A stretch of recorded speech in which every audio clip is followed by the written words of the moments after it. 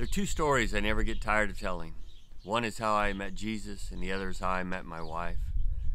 We've been married 30 years, and we make a pilgrimage as often as we can to Santa Fe, New Mexico. A lot of you know that my wife just loves turquoise, and several years back we had went to look at some architecture up in Taos, and on the way we saw some folks selling jewelry. They sell jewelry everywhere. This was by the Rio Grande there, and so we stopped and we took a look at it. We met a real nice lady, and we ended up buying this bracelet.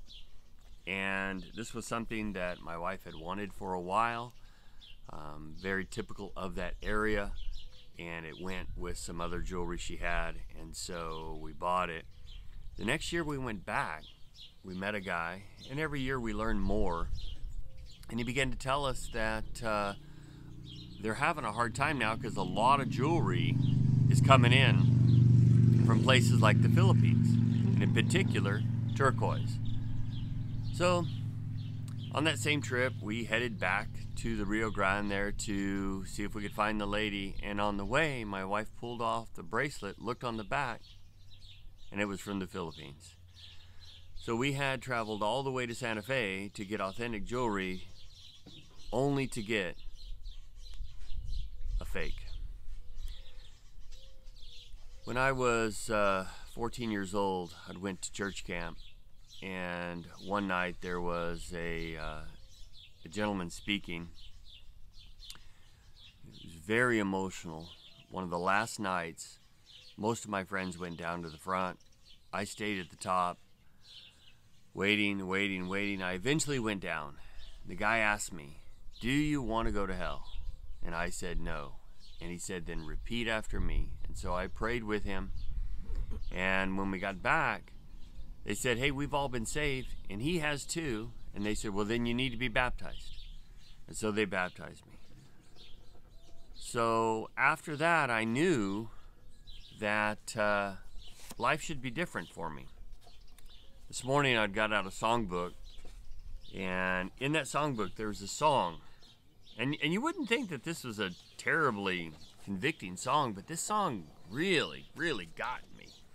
It was "Turn Your Eyes Upon Jesus." And in the chorus it says, "Turn your eyes upon Jesus, look full into his wonderful face, and the things of earth will grow strangely dim in light of his glory and grace." I have to tell you that after I repeated that prayer, I never lost my desire for the things of this world. I just gained an appreciation for religious things. That bothered me because basically I didn't want to go to a heaven that didn't have the things of this earth on it. I still had passion for the things of this earth. Some good, some not so good. But at the age of 21, I came to a real low point, and I was able to apply what I knew about the Word of God to a heart condition and accept the Lord Jesus Christ as my Savior. And after then, then I turned my eyes upon Jesus. And some of the things that I had learned about earlier, I was able to apply at that point. There was some scriptures in Romans 3:10 and 3:23. It says this, "And it is written, there is none righteous, no, not one."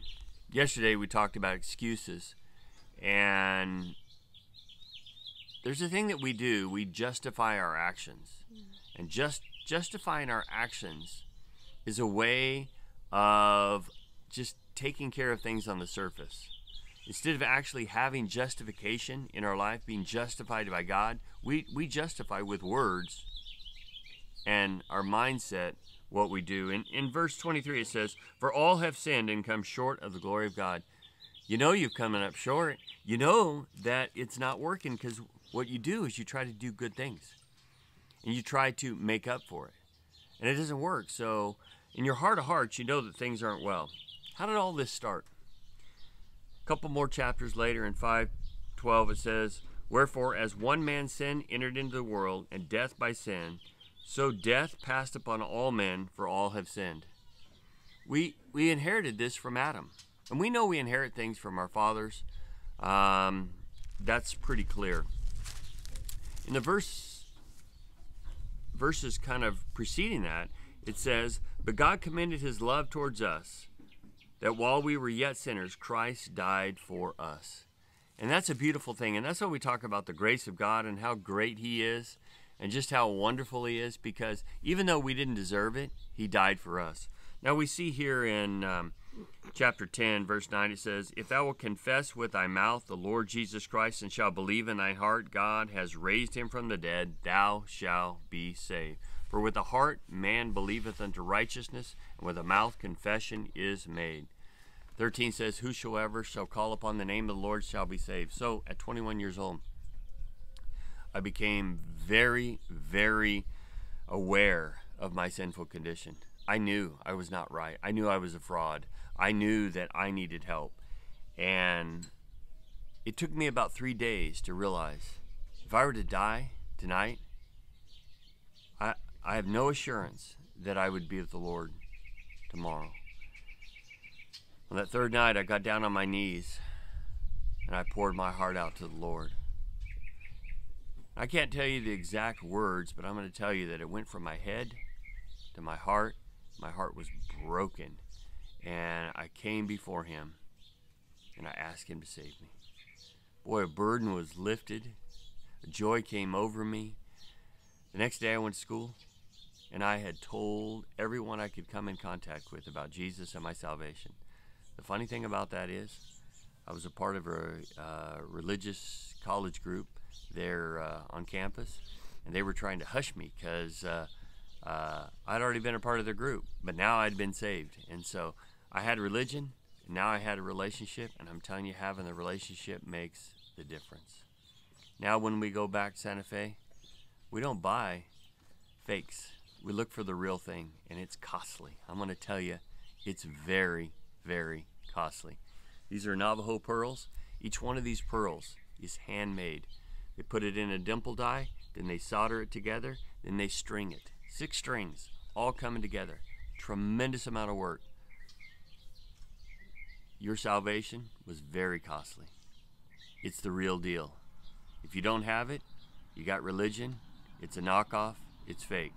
You might say, I'm not religious. Well, if you got secular humanism, that's still a form of religion. You need Jesus. We can justify what we do, or we can have the justification of the Lord Jesus Christ. May God bless you today, praying that you know that you know that you know that you are saved. God bless you.